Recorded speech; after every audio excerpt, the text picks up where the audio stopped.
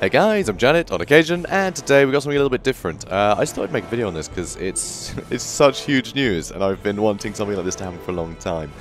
Sadly, it's 40k and not fantasy. You know what I'm like, I prefer my fantasy, but this is still awesome. This could lead to some really awesome stuff. Basically, Games Workshop and Frank Spotnitz to create live-action Warhammer 40k TV series. There's gonna be a TV show with Warhammer. How awesome is that? That's huge. That is huge news. I mean, it's such a in-depth universe that's been created, so the fact that it's never made its way to sort of TV or cinema is kind of crazy, but I mean, it's such a high-budget thing to be able to properly portray Warhammer 40,000. I mean, it's nonsense. The set design and everything, just... it'd be ludicrously expensive. It could be a hell of a gamble. So I'm glad they've rolled the dice on this. I can't wait to see what this is about. So yeah, really damn cool this. Really damn cool. So Games Workshop and Big Light Productions announced development of a live-action Warhammer 40k TV series, Eisenhorn. So Eisenhorn, yeah, popular book series by Dan Abnett. So yeah, there's a lot of Eisenhorn stuff out there. A lot of you may have actually read a ton of these books. Personally, I've never got around to it because, like I said, you know, fantasy rather than 40k, but it's all good. So anyway, here you can see Games Workshop and Big Light Productions jointly announced today development of Eisenhorn, a live-action science fiction and fantasy television series. Frank Spotnitz, The Man in the High Castle and The X-Files. I mean, these are big shows. These are big shows. So the fact that he's involved, it shows there's some commitment, right? Will act as both showrunner, executive producer of the series, which will be based on the wildly popular Warhammer 40,000 games, miniatures, and novels. The genre-bending series is set in the Warhammer 40,000 universe, where mankind teeters on the brink of annihilation, where humanity's armies wage unending wars across 1 million battlefields.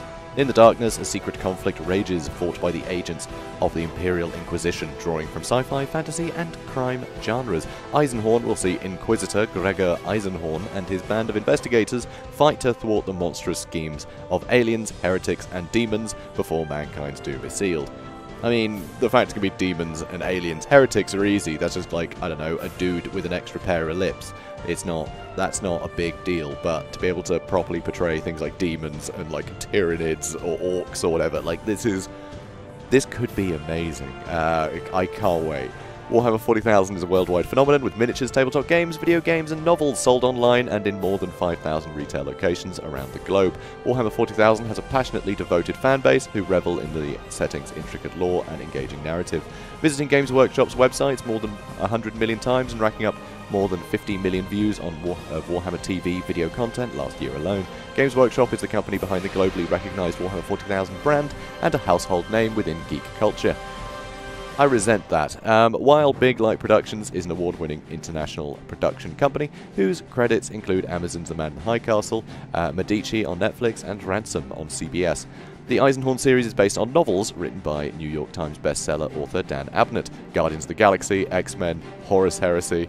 Originally published in 2001 by Black Library, Games Workshop's publishing imprint, the books have been reprinted in multiple languages and sold over 500,000 copies globally.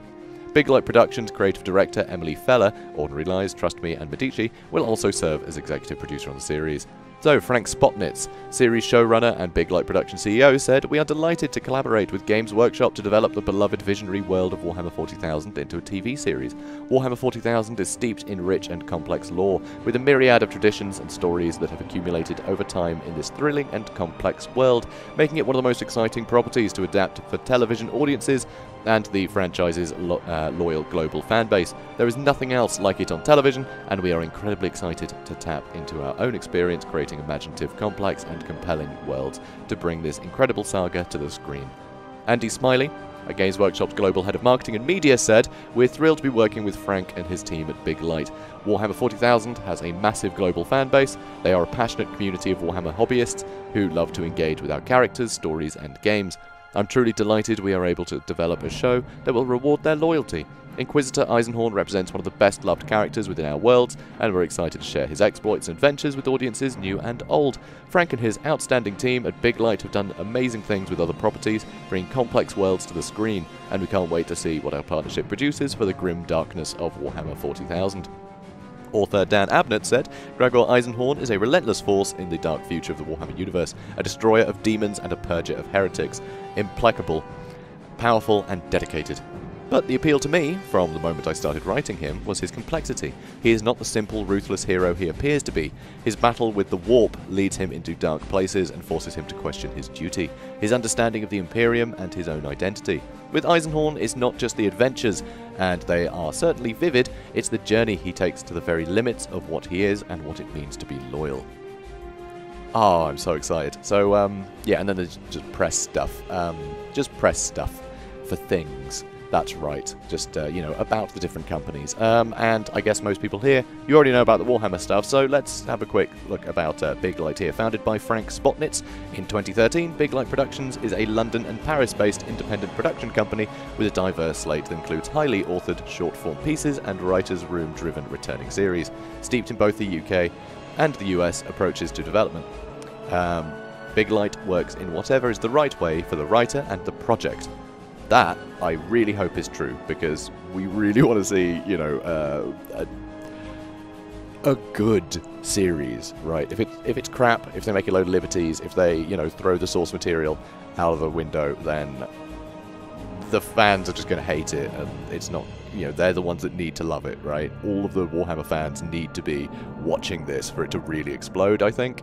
A lot of people just won't take a chance on it unless, you know, unless it turns into something big, and it'll be the fans that do that. So they can't take any liberties here. They really can't. And believes in putting in the writer's vision at the centre of everything they do. Productions include Amazon's Emmy award-winning Man in the High Castle, Medici, The Magnificent, and Medici Masters of Florence for Ryan, Netflix, Ransom for CBS, and the Global, and The Indian Detective for CTV and Netflix. So yeah, this is awesome. This is really cool news. So I thought I'd share it with you guys. I mean, there's no details on it yet, really, except it's happening, and it seems there are some good people behind it. So I can't wait to see what it's like. So yeah, I thought you guys would enjoy hearing this news, and I thought I may as well be the one to deliver it. So yeah, guys, if you enjoyed this, please do comment, like, and subscribe, and be sure to stick around for more, you know, Warhammer and Total War and strategy games and all that stuff, what I do. So yeah, I'll see you in the next one. Have a good day, guys.